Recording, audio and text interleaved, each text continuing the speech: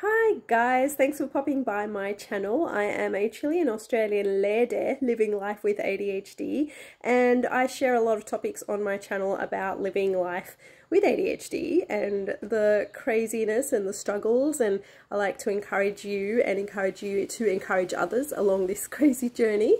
And if that sounds like that's a bit of your gig, come and join me with a cuppa or your favourite colouring in, and let's have a conversation together. So while I'm chatting to you via my video, please feel free to comment and share your thoughts with me in return. If you haven't yet done, please like and subscribe, and that way we can be in touch, and also it will ideally help to grow my channel, because I would love to get the word out there of positivity and encouragement surrounding ADHD. There is so much negativity, I think, surrounding the topic of ADHD, and I just want to change that around a little bit. So come join me, and I look forward to hearing from you. Okay, so yeah, I saw a post recently that made me, oh my goodness, it really tore at my heart. It was a post about a woman with ADHD, posted it because it was in an ADHD type support group, and she works with animals, and she was meant to have opened a certain gate to let a certain animal out of their space, which is part of her job. Like, it's something she does all the time, but she one day forgot about this gate and didn't discover the animal locked away till about 3 days later. And so she'd forgotten about this animal on the job for like 3 days, and so the animal had not had any fresh food or fresh water for those 3 days, but had access to some kind of medicine, maybe pellets or something that the animal had access to. Anyway, and she was feeling really down and out about herself, and really full of self-hatred and shame, and that's really what I want to talk about, because those kinds of posts break my heart, hey. They really do, because I've been there. The ADHD shame is real. It really is. She was pleading for the group to either tell her that she was just a big fat loser and to basically insult her. She was inviting us to insult her, which is so sad. Or to tell her that everything was going to be all right. And guess what? She got so many responses, and most of us said, it's going to be all right. A lot of us pointed out that the animal is okay.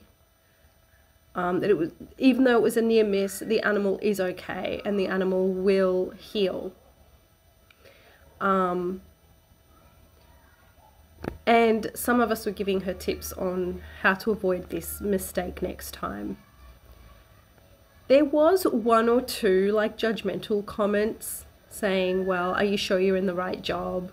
Or maybe you should think about whether you should even be looking after these animals, which I thought was horrible, especially coming from other ADHD women. Because we have all been there. I'm sorry, but we have all been there. Like, how can you just do that kind of thing to another, especially when they're down in the dumps and just down rotting by the curbside, and you go and just stomp all over them, you know, and just squish them into the ground and just kick them in the head. Like, just no. Let's not do that. Let's just not do that. When someone's like in the thick of suffering, you don't do that. Come on. Anyways, and at the end of the day, the animal will be okay. I think, to be honest, my personal opinion is that I think just in this world, we humans can sometimes forget that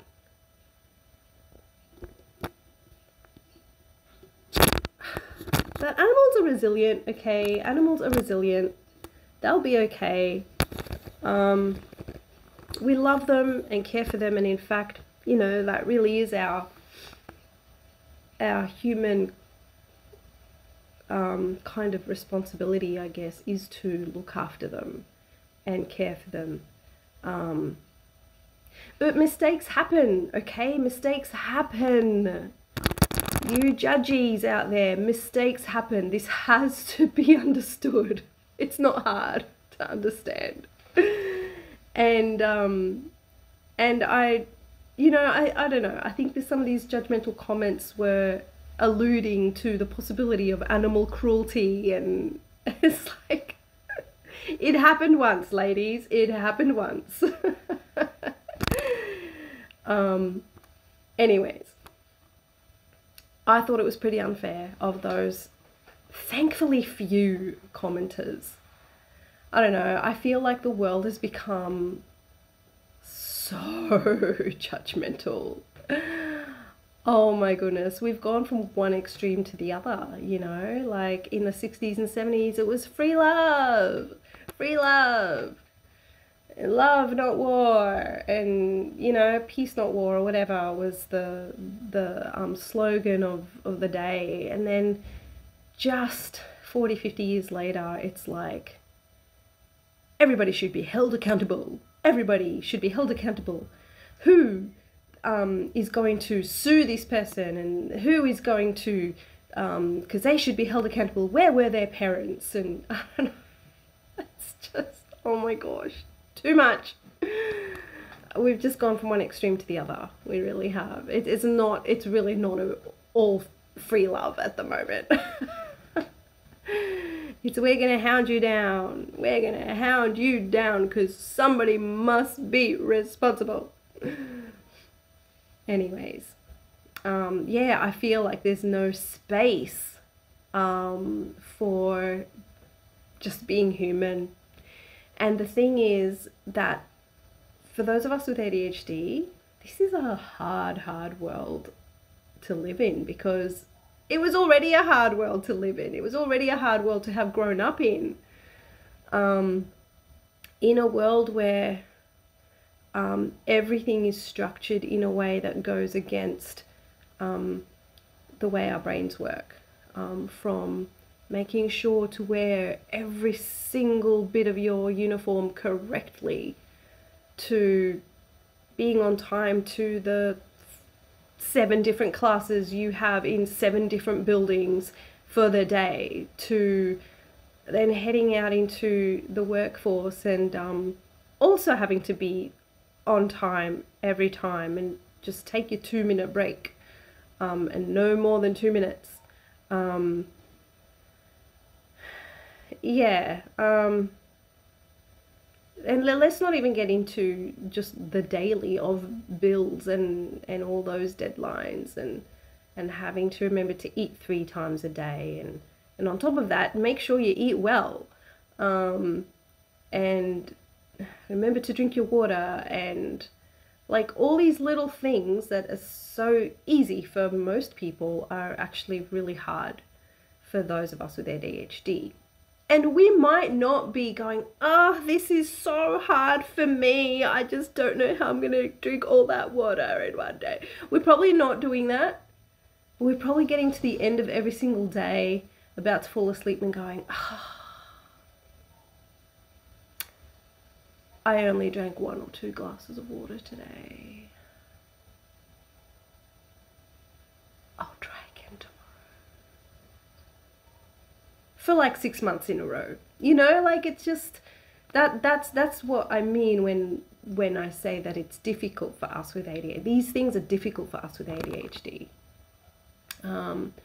not because we might be struggling in the moment, but because we struggle in the aftermath. Just like this poor lady, she just forgot about opening that gate. Like, it happens. And I don't know how long she's been on the job, but it doesn't matter. It almost does not matter how long she's been on the job. Something like this was bound to happen if she's got ADHD. It's just the sad truth of it.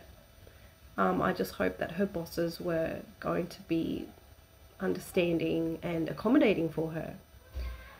So what to do with these kinds of things. You know, I have a little short video elsewhere on my channel where I say that what I'm about to share again, it's that I think that the best way to, oh my goodness, sorry, I just realized. Here's the microphone, and I've kind of had it really far away from my mouth, so I don't know if you've heard me properly or not. Okay, yeah, okay, so here's a tip, right? Here's a tip. I really believe that well, I guess because it works for me, right? We're all different. You don't meet one person with ADHD and met them all, right? So different things are going to work for different people with ADHD, different women with ADHD, different people with different types of ADHD. I have ADHD inattentive, which is quite common in women. So this is the tip, and hopefully this helps you as well if you're in this kind of situation. Pair up similar tasks. And this is what I said to this lady. I said to her, are there other doors, even cupboard doors, that you have to open at some point in your work shift? And could you pair up the opening of that gate with the opening up of those other doors? Even if it means, okay, now this is key, right? This is key for us with ADHD. Even if it means that you then have to walk across the way to do it, to open up that gate, then just do that.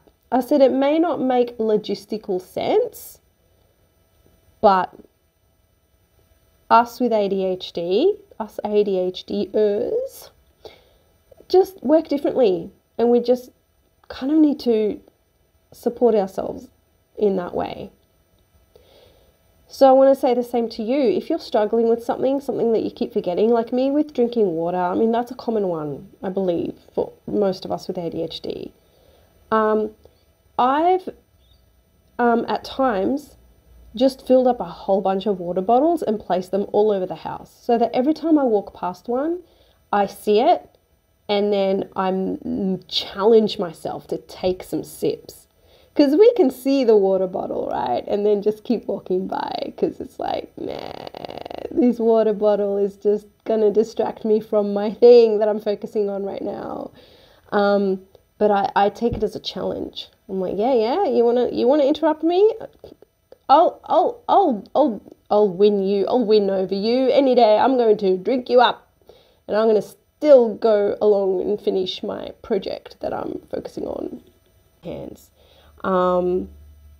Any time that I grab a cloth to wipe down a surface, I then wash my hands. I don't know, it is a little bit of a silly little habit, but hey, that's my habit. And so I have paired washing my hands up with then drinking some water, because the tap's already running, you know.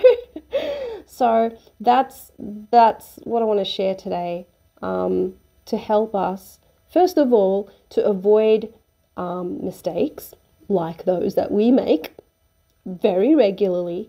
But also, I want to say the ADHD shame is real. We've all been there. But be kind to yourself, please.